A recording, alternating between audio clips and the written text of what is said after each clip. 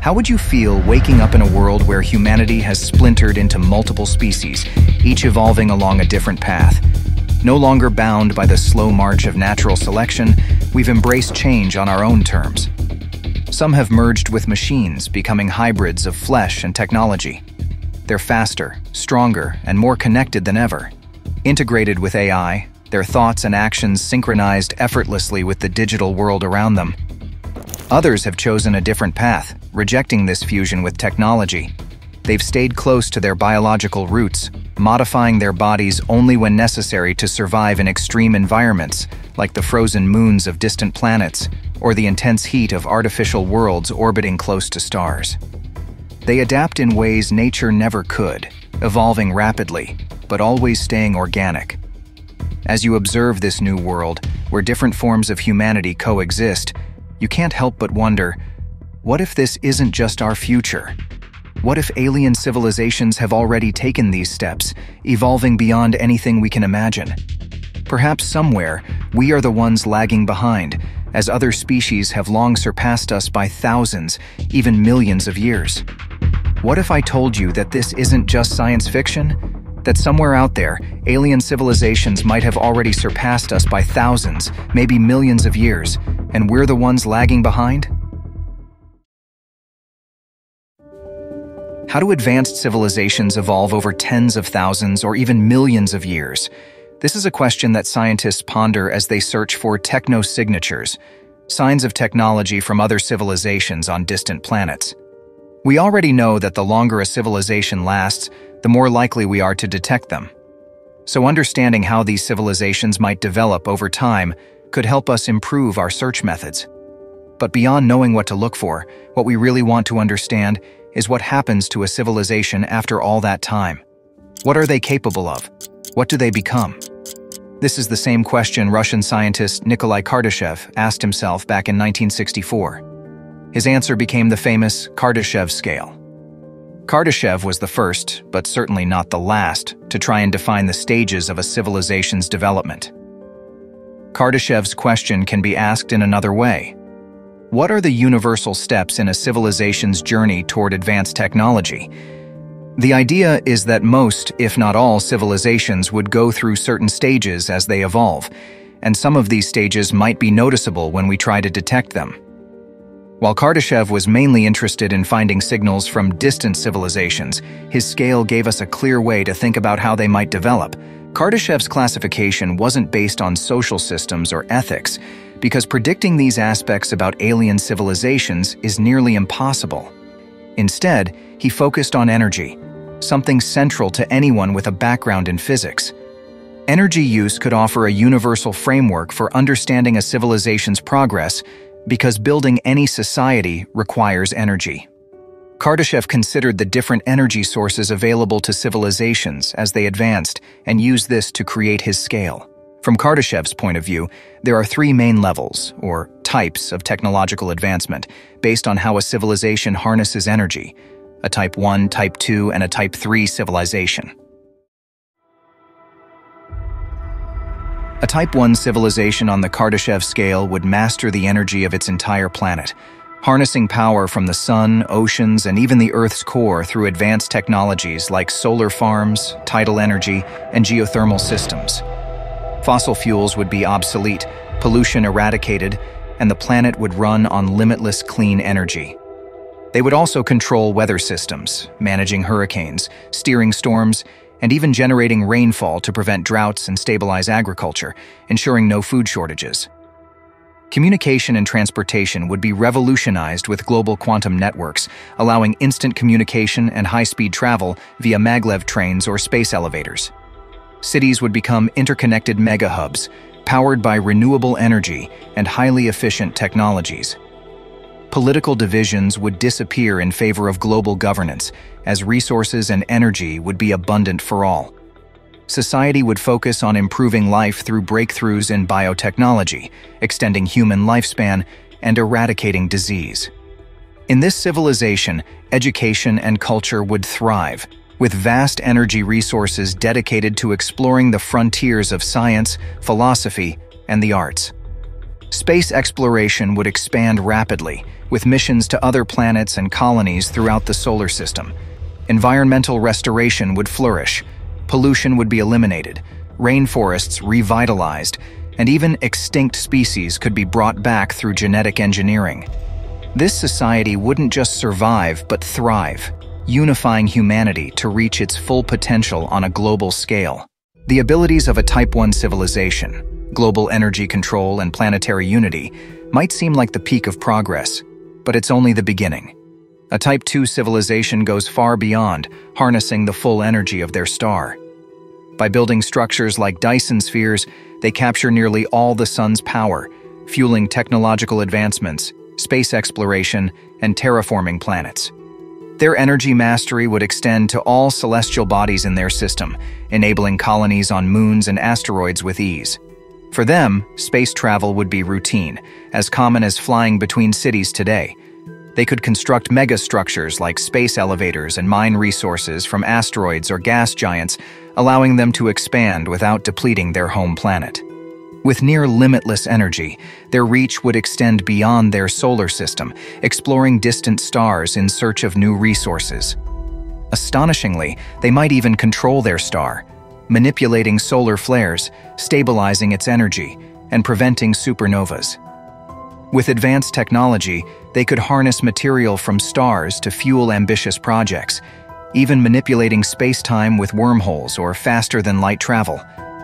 A Type 2 civilization wouldn't just thrive, they would reshape star systems and push the limits of what's possible, becoming cosmic engineers with endless potential. The leap from a Type 1 to a Type 2 civilization is immense, but even harnessing the full power of a star is only the beginning. A Type 3 civilization, however, commands the energy of an entire galaxy. With control over billions of stars, black holes, and neutron stars, their technological capabilities would seem almost incomprehensible to us. Dyson spheres could encircle many stars, creating vast energy networks across the galaxy. For them, stars are no longer distant giants. They are resources to control, harvest, or even move. Travel across the galaxy would be trivial, with faster-than-light travel and wormholes making interstellar distances insignificant. Entire star systems could be rearranged, and planets engineered to fit their needs. They might even control the life cycle of stars, accelerating their collapse or preventing their death, and harness energy from black holes to power vast computational networks. A Type 3 civilization could transcend biological form, merging life with technology, existing as digital or energy-based beings. Communication would be instant across the galaxy, with a vast network of interconnected minds. Their mastery over energy, space, and time would allow them to shape galaxies and perhaps even venture beyond. For them, the galaxy would be their domain, and the universe their next frontier. With all the mind-blowing capabilities of a Type 3 civilization, you might think that this is the ultimate pinnacle of advancement. After all, they've mastered entire galaxies, harnessing energy from countless stars and reshaping the very fabric of space. Even Kardashev himself believed this was the limit. He proposed only 3 levels of civilization, confident that the energy of an entire galaxy would meet the needs of any intelligent life. But what if there's more? What if a civilization could move beyond controlling a single galaxy, expanding their influence to the very structure of the universe itself? A Type 4 civilization wouldn't be content with harvesting energy from individual stars or galaxies. They would harness the energy of everything: galaxy clusters, intergalactic space, and perhaps even the mysterious dark matter and dark energy that make up most of the universe's mass. While Type 3 civilizations bend galaxies to their will, a Type 4 civilization would take control of the fundamental forces that govern the cosmos. Imagine a civilization capable of influencing gravity, manipulating the very expansion of the universe, and even altering the constants of physics to suit their needs. They would have access to the raw energy of black holes, neutron stars, and quantum fluctuations across space-time, using these forces to power technologies beyond our understanding. Travel would no longer be limited by the speed of light or even the restrictions of space-time. A Type 4 civilization could fold space, creating shortcuts between distant points in the universe, or even open gateways to entirely new dimensions. They would not only explore their universe, but might have the ability to create new universes altogether. The boundaries between universes could become their next frontier, allowing them to transcend the limits of our known cosmos. With such immense control over the universe's resources, a Type 4 civilization would have the power to stop the death of stars, reverse entropy, and prevent the heat death of the universe. They might even have the capability to harness the energy of entire superclusters of galaxies, extracting power from the interaction of billions of galaxies to fuel their vast, incomprehensible projects. This civilization's technology would be indistinguishable from magic to us, existing on a level so advanced that they could manipulate the quantum field itself. They might even transcend physical existence entirely, becoming beings of pure energy or consciousness that move through dimensions and realities with ease. Communication across the universe would be instantaneous, as they would be able to manipulate quantum entanglement or perhaps even communicate outside of time itself. A Type 4 civilization would not just be powerful in a physical sense, they would likely be on a level of intelligence and consciousness that we can't even begin to fathom. With such mastery over the universe, their very concept of life, existence, and reality might be completely different from anything we can imagine. For them, the universe would be their playground, and the rules that govern it would be theirs to rewrite. Just when you think a Type 4 civilization, with its ability to harness the entire universe's energy and manipulate the fabric of reality itself, is the highest achievement, there's another possibility that pushes the boundaries even further: a Type 5 civilization. While Type 4 civilizations may dominate their universe, a Type 5 civilization would transcend universes entirely, mastering not just one, but the multiverse. A Type 5 civilization would have the ability to move between parallel universes, bending the rules of each to their will. They wouldn't be limited by the physical laws of any single universe. They could navigate through different realities where the laws of physics, time, and space might be entirely different. Their mastery would extend to creating and destroying universes, with the knowledge and power to engineer entire realities from scratch. The energy sources for such a civilization wouldn't just come from stars or galaxies. They would tap into the very structure of existence itself, manipulating the multiversal web to harvest energy from multiple dimensions. In essence, they would play the role of architects of existence. They could influence the timelines of countless universes, potentially creating and controlling entire civilizations within them. A Type 6 civilization would operate at a level where they not only create and destroy universes, but also influence the underlying fabric of all existence. They would exist outside of time and space, with the ability to reshape the very laws of reality across all planes of existence. Their knowledge would surpass even the multiverse, giving them insight into the origins of reality itself. These beings might interact with what we think of as higher dimensional realms, perhaps even shaping new forms of existence beyond our understanding. For a Type 6 civilization, concepts like life, death, time, and space are entirely malleable. They wouldn't just create or manipulate universes, they would define what it means for a universe to exist. The entirety of existence, in all its dimensions and forms, would be within their grasp. At this point, their capabilities would be so far beyond anything we can imagine that they might seem indistinguishable from gods, with the power to craft or unravel the very fabric of all realities. Even as a Type 6 civilization holds the power to control and manipulate the entire fabric of existence, there remains the idea of a Type 7 civilization, a step so unimaginable it stretches beyond the boundaries of our wildest theories. A Type 7 civilization wouldn't just control universes or the multiverse, they would have mastery over all possible realities, dimensions, and states of existence, including those we cannot even conceive. They would exist in realms where the very concept of existence and non-existence is fluid, transcending the known and unknown. Their power would not only allow them to create and destroy realities, but to define what existence means at the most fundamental level, altering the very principles that govern reality across all spectrums. At this point, a Type 7 civilization would operate outside any constraints of physical or metaphysical limits.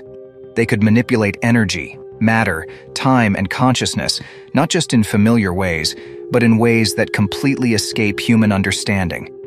They could rewrite the rules of existence, creating new laws of physics or abolishing them entirely. They would have the ability to create entire multiverses with specific tailored realities or dissolve them into nothingness.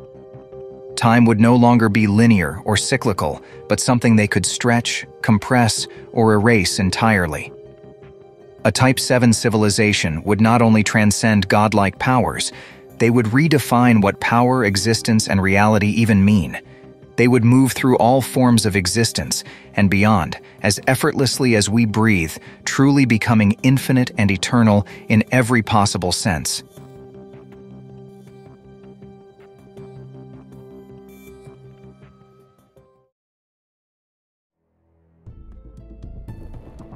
As we climb the Kardashev scale from Type 1 upward, we move from what we can understand to something almost godlike. For instance, it's easy to imagine using huge satellites in space to collect solar energy and send it down to Earth. That's what could make us a Type 1 civilization. But building something like a Dyson sphere, which would need entire planets to be broken down for resources, takes a completely different level of power.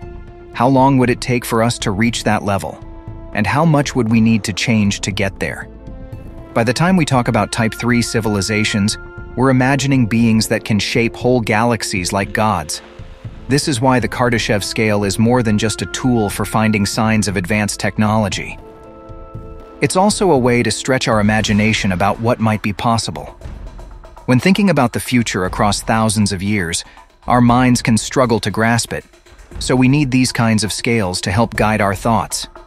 It's a way to glimpse what life might become, what we might become, once we start pushing the boundaries of space, time, and what's truly possible. Achieving the heights of a Type 7 civilization would require humans to overcome challenges that seem impossible by today's standards. First, we would need to master our planet's energy, then expand to harness the power of our star and beyond. Each step would demand radical advances in technology, intelligence, and perhaps even our biology. We'd need to survive for millions of years, avoid self-destruction, and evolve beyond the limitations of our current understanding of physics. The difficulty lies in more than just technology. It's about how we handle the vast social, environmental, and ethical shifts that would come with such power. Our current issues, war, resource depletion, and environmental destruction, show that humanity often struggles with even small-scale challenges. If we can't manage our own planet, how can we manage the cosmos? The path to a Type 7 civilization requires not only technological breakthroughs, but also an evolution in our collective mindset, where cooperation and sustainability become second nature.